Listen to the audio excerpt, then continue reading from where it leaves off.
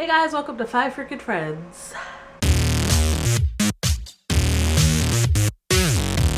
So usually Marcos is here for you, but today you get me.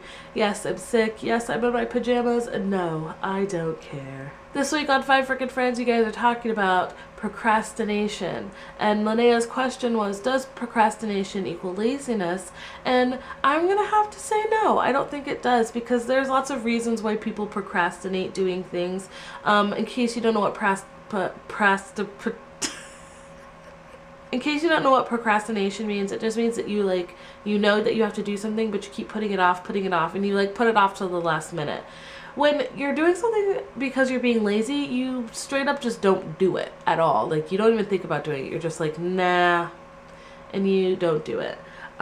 There's other factors. There's a lot of factors that go into being somebody who procrastinates a lot and being somebody who is lazy. I am one of those people. I procrastinate all the time, and it's literally because I lack motivation. That does not, however, make me lazy.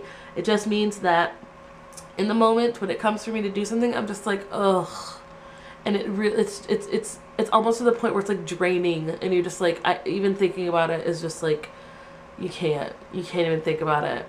Eventually I will do it, so I don't really think that that constitutes laziness.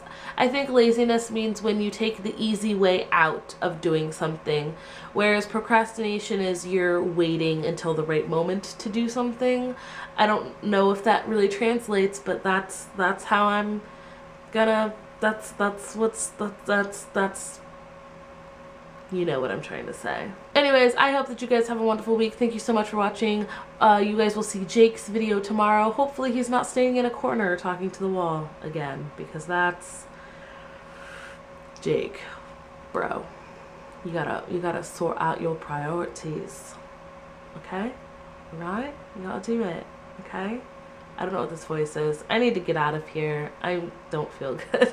Anyways, I hope you guys have a wonderful week, and I will see you, no, I won't see you next Tuesday, but Marcus will. Okay, bye.